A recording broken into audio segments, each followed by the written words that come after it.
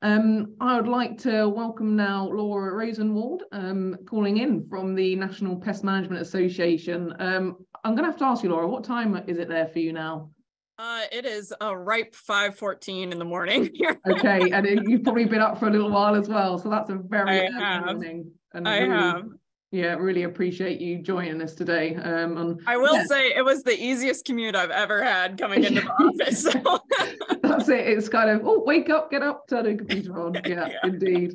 I'm good. At least that's one good thing. But yeah, happy World Pest Day to yourself as well. Thank you. Thank you. The most auspicious of days, as Stephen said. Indeed. And you're going to be talking about how bacteria can influence pest management. So do you know what? I'll leave you to it and I'll let you explain a bit more about it. Yeah, okay. Let me go ahead and share my screen here. All right. We all see that. There we go. There we go. I'll tell you when it's, there we go, popped up. Okay. Awesome. All right. Well, thank you so much for the invitation to speak today. I am very excited to be speaking on behalf of the National Pest Management Association here today. So this talk that I'm going to give is actually a little bit on my background. So this is based on work that I did when I was in graduate school. So it's very much a topic that is near and dear to my heart. So I hope you all enjoy it as much as I do, because again, very near and dear to my heart. So when we think about bacteria and pest management, I think a lot of us have a tendency to kind of think about pest management with bacteria kind of like this, right? Where it is the enemy that we're trying to eliminate. We are often charged with the responsibility of eliminating X pest in order to prevent Y disease. And this clearly has been the thought for a very long time. I mean, considering that this poster is from World War II, but, you know, I would argue that this has been our charge for a while anyway, because of the fact that ever since we knew how bacteria are transmitted from pests to people, it's been really important in the grand scheme of things. But my challenge to you today is going to be thinking a little bit more about what about using bacteria as pest management. So the main question that we're going to try to answer today is, are we leaving something on the table that's naturally there that could be really beneficial to us as pest management professionals? Could that be another tool in our toolbox? So bacteria are really found everywhere in the world. I mean, they're found in the deepest ocean thermal vents all the way to the highest mountain peaks, and we've even documented bacteria in space. But one of the more intriguing places that I think that we find bacteria, maybe I'm a little biased in this, is that we often find bacteria inside their arthropod hosts. So they live in the cells of these arthropods fairly commonly, and these bacteria or viruses are called endosymbionts. So why should you care about endosymbionts? Well, it turns out that endosymbionts actually play a pretty wide variety of roles in their arthropod hosts. So for example, in some cases, endosymbionts can be really beneficial to their arthropod hosts. And a great example of this is actually going to be in pea aphids, where we have two endosymbionts that are considered to be good in the grand scheme of things. So some symbionts are obligate symbionts, and a great example of this, at least in the pea aphid and actually any aphid species that we talk about, is Buchnera aphicola. So Buchnera is found in every single aphid species, and what Buchnera actually does is that it provides the aphid with essential amino acids that are normally missing from the diet of the pea aphid otherwise. And in return, the pea aphid gets a nice cushy home to live in. And at this point, these two are so evolutionarily intertwined that neither can exist without the other. So both of them need each other for survival at this point. Hence the name obligate symbiont, because they are both obligated to be with each other. But then there are some endosymbionts that kind of act like little shields, where they're defensive symbionts, where they confer protection to their arthropod hosts. So the one in pea aphids is actually this one called Hamiltonella defensiva.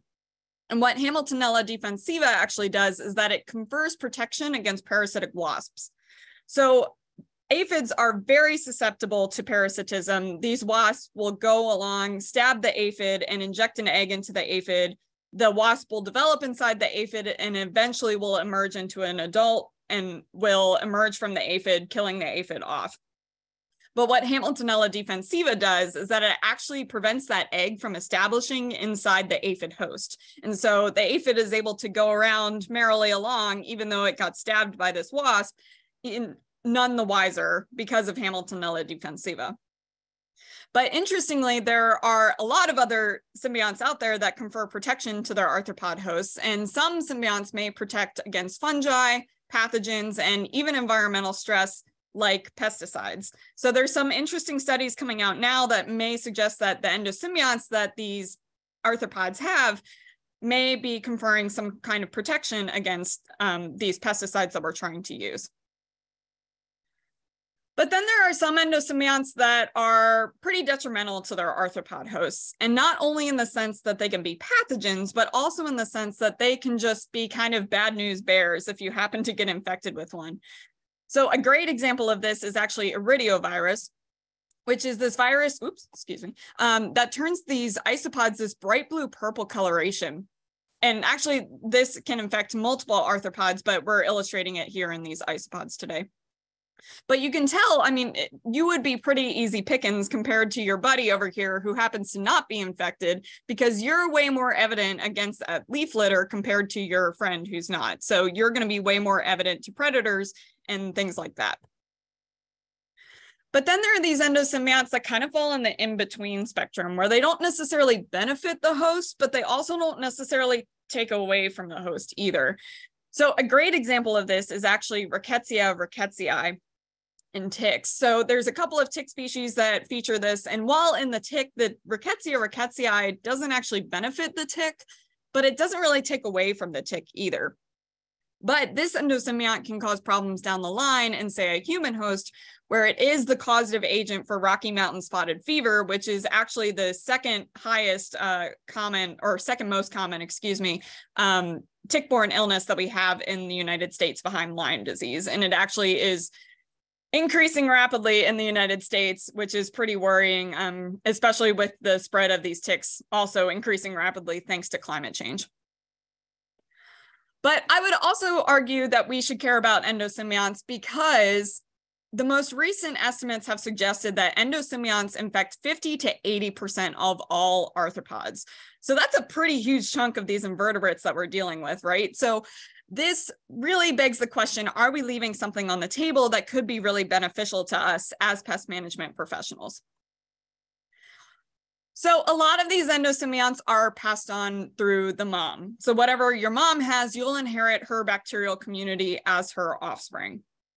But there are some endosymbionts out there that are particularly clever about the way that they get passed on to the next generation, and they have the ability to reproductively manipulate their own hosts in order to make sure that they get passed on to the next generation. Probably the most infamous of all of these is Wolbachia, which is seen here in this cell here. So these are the circles that you see here. That's the Wolbachia in this cell. And it's estimated that Wolbachia infects 30 to 60% of all arthropods. But the more we're beginning to learn about Wolbachia and how it does these reproductive manipulations, the more we're beginning to understand that Wolbachia do not walk alone, in the sense that they're not the only endosymbionts out here causing these reproductive manipulations in these arthropods. And in fact, there's a whole suite of these endosymbionts out there that are doing very, very similar things. So in order to try and study all of these reproductive manipulators and all of these symbionts and understand how they might interact with each other inside of a host, we need to ask the question, which arthropods have the most endosymbiotic diversity? Because this gives us kind of an open platform, an open stage, if you will, to try and play around with maybe taking one of these endosymbionts out and seeing how that kind of messes up or disrupts the ecology inside of the host, and how that might transfer over to those reproductive manipulations that we're seeing in these arthropods. So it turns out that the answer to this question is spiders. So spiders, for whatever reason, have some of the greatest endosymbiotic diversity in arthropods. We're not entirely sure why this is the case. It's suggested that maybe because spiders are apex predators, that they're kind of a little bit like Thanos from the Marvel universe, if you happen to be a fan of Marvel, collecting all of the Infinity Stones. But It's just really hard to say. I mean, overall, we know that these have been in spiders for a pretty long time evolutionarily, but why this has become the case, why they're kind of collecting all these endosymbionts is sort of a question that still needs to be determined. So this is actually where I come into the picture. So my study organism happened to be this tiny little sheet weaving spider called Myrmecis fraidiorum, which is a member of the Linnaeophid family, which are again the sheet weaving spiders. They're also frequently called money spiders on occasion. But just to give you a perspective on how small these guys are, I mean, that is a straw that we put in their containers for a little bit of stabilization for them to build their webs in. So, and then this is actually a picture of me out in the field looking for said spiders. So you can say I definitely got very much up and close and personal with them. But previous studies in our lab had shown that these guys do have multiple reproductive manipulations going on. So the question became, well, who is doing those reproductive manipulations in these tiny little spiders that we just happened to find out in alfalfa fields in Kentucky? So in these spiders, we brought them in from the lab, from these alfalfa fields. And actually, I forgot to mention this spider is cosmopolitan. So it's actually found all over the world. So also indicating how common that this can all be. But anyway, so we brought these spiders in from the field. We quickly found out that these guys were actually infected with up to 6 different potential reproductive manipulators. And so we're seeing some kind of familiar faces among the crowd here. So, you know, we're seeing these Wolbachia strains here. So the different strains of bacteria can kind of be thought of like different flavors is the best way to describe it, or you know, themes on a variation, I guess. So, and then we also had 2 strains of Rickettsia, which are a known reproductive manipulator. But what really intrigued us was this strain of Rickettsiella. And so when we went to go look at this Rickettsiella specifically, we were even more intrigued because every single spider that we brought in from the field happened to be infected with Rickettsiella. And so when we went to go look at the literature about what Rickettsiella does in these arthropods, we kind of got a mixed bag because it turns out that Rickettsiella actually wears a bunch of different hats in the arthropod world. So for example, it was actually first described in crickets as a pathogen that attacks the central nervous system. But in pea aphids, it actually was described as a mutualist that is thought to confer protection to the aphids because it changes their coloration over time, which is thought to confer protection against predators whose color vision also changes over time. Rickettsiella has also been documented in ticks, but what it is doing in ticks, no one really quite knows yet. We just know that it's there. But no one had documented whether or not Rickettsiella was a reproductive manipulator or not. So that was kind of the main goal of this study. So when we looked at reproductive manipulation in Myrmecis fraidiorum, these endosymbionts have a bunch of different party tricks that they're kind of able to do. So in these spiders, we were actually seeing 2 different kinds of these party tricks that I like to call them. So we were seeing this one called feminization and this other one called cytoplasmic incompatibility, which I'll talk a little bit more about here in a minute. But so of the spiders that were only infected with Rickettsiella, we were pretty sure that we weren't seeing feminization out of the mix because feminization is exactly what it sounds like. So when you see feminization, every single member of the offspring that mom produces will be female. But of the spiders that were only infected with Rickettsiella, we were seeing a pretty even split down the middle in terms of males versus females. So that is a pretty good indicator that feminization isn't what is happening here. And so the question for us really became, well, is it causing this cytoplasmic incompatibility?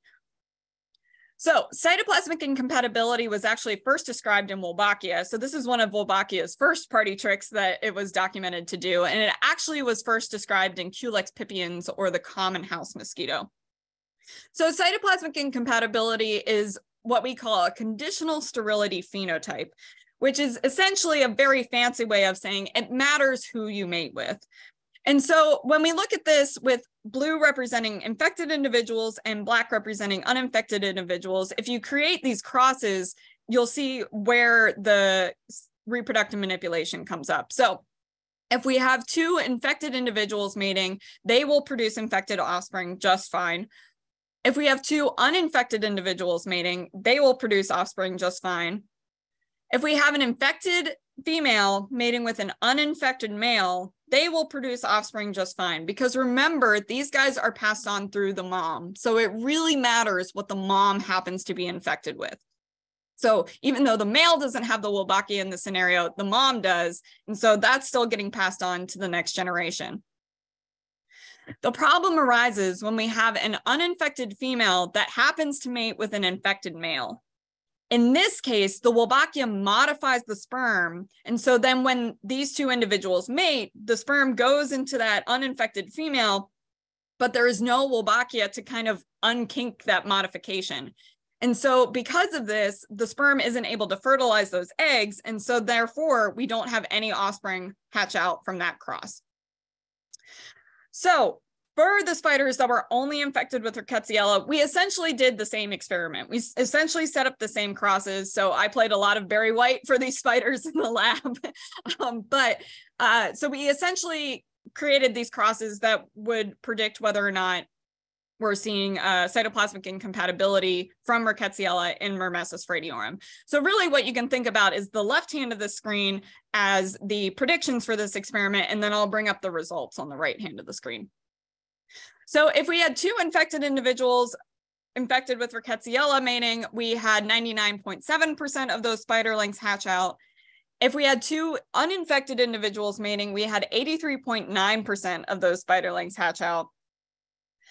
An infected female that happened to mate with an uninfected male, we had 91.3% of those spiderlings hatch out.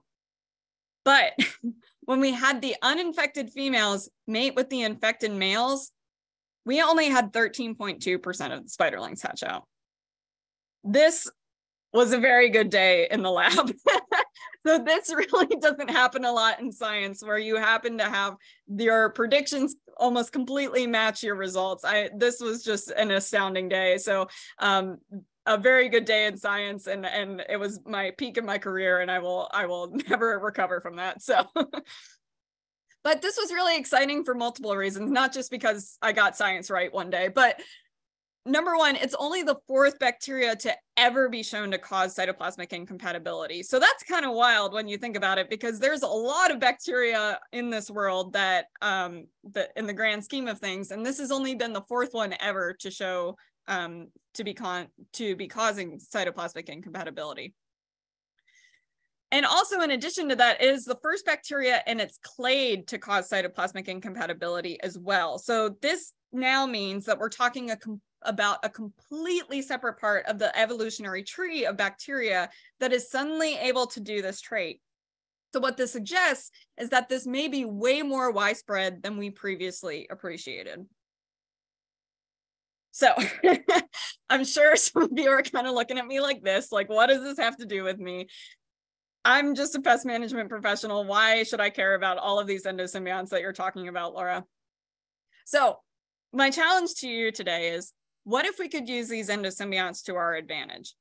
So here's my pitch to you. Number one, they are specific to their arthropod hosts, so there's no impacts on human health, beneficial insects, any way, shape, or form of them getting into the environment.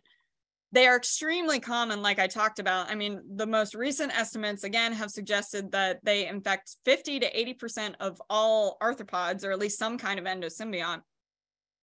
And I would argue that they're already doing the hard work for us, and they really have been for a very long time. So, you know, why mess with it if it's not broke in the grand scheme of things? So actually, there are a couple of companies, at least in the United States and a little bit abroad as well, who have started to kind of try to use this technology for management. Specifically, we're going to be talking about this in mosquitoes. So a couple of years back, there were a couple of people that were able to find this strain of Wolbachia in Aedes aegypti, so that caused the cytoplasmic incompatibility. But what some researchers also found was that Aedes albopictus, the tiger mosquito, actually does not have Wolbachia naturally at all. So it is not naturally found in Aedes albopictus at all. So what some scientists were able to do was actually take that Wolbachia from Aedes aegypti that caused cytoplasmic incompatibility and put it into Aedes albopictus.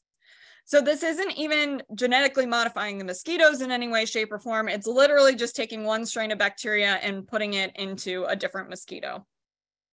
And so what we were able to do, or at least these scientists were able to do, is use CI in our favor. So once again, using that cross that is going to not produce offspring, so that uninfected female mating with that infected male. So they're able to produce these infected males in the lab and then release the infected males into the environment, where they'll mate with these uninfected females. And then by that means we'll have population control, because again, that sperm in that male is modified. And so when it meets an uninfected female, it's unable to be reset. And so therefore the eggs won't be fertilized, and then you'll have population control that way. And also, at least in mosquitoes, this is a great sell because males don't bite, right? They only feed on flowering plants and nectar. So they're actually pretty good pollinators in that regard. And there's no pesticides involved in any way, shape, or form. And again, the Wolbachia can't survive outside of the host. So once the male dies, it's a dead end for that Wolbachia. There's nothing else that the Wolbachia will be able to do in the environment past that.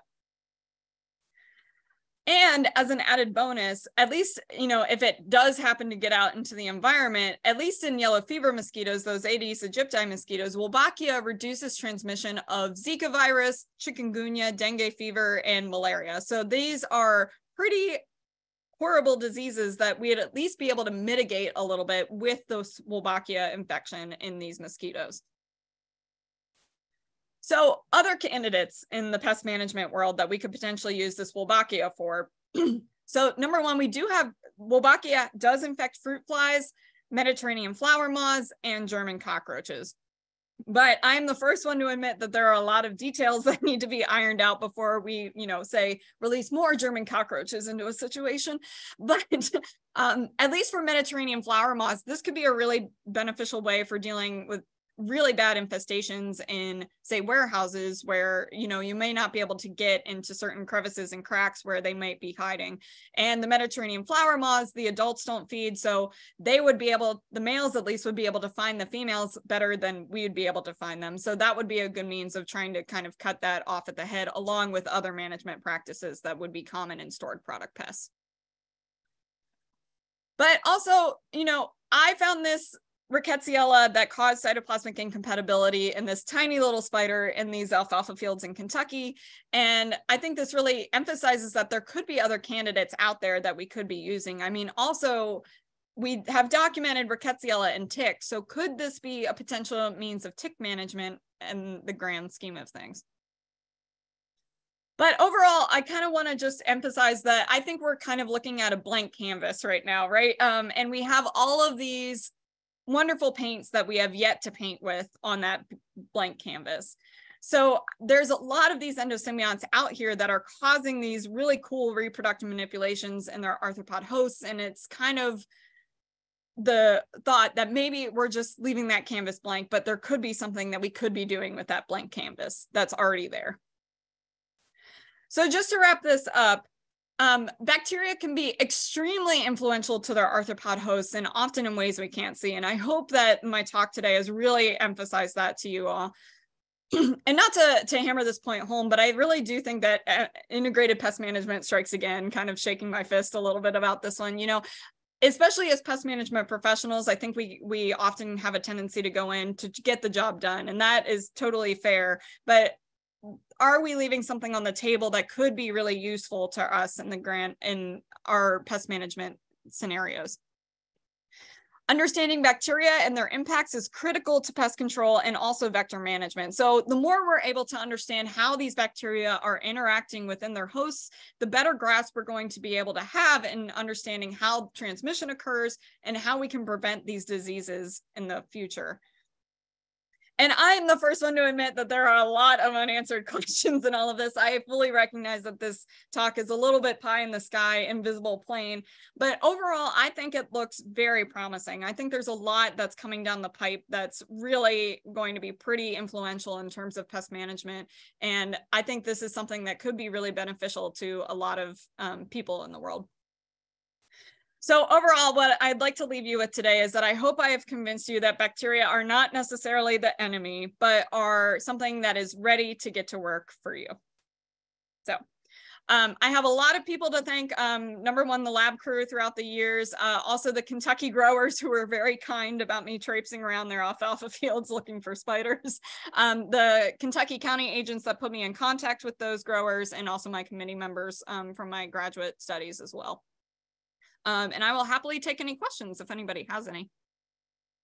That's great, Laura. Thank you so much. I mean, it's so interesting to see about the development and the different technologies that the pest management world is trying to come up with. I mean, I don't know about over in the US, but certainly UK and Europe, we're losing a lot of things to use within our toolbox, and we're fighting for a lot of things. And yeah, it's promising to see that, you know, there's research and studies and tests going on to try and find some other ways of dealing with them. I mean, just from my point, just out of interest, if this was to become something that can be used as a, you know, a technician out in the field, how would it be delivered? Would it be like bait based, or just again, I know it's all pie in the sky stuff as you said there, but yeah, I mean, well, right now, at least for the mosquitoes, the adult males are just released. They're just, you're in a tube and you just wave it around. So, but yeah, I mean, it could be bait based.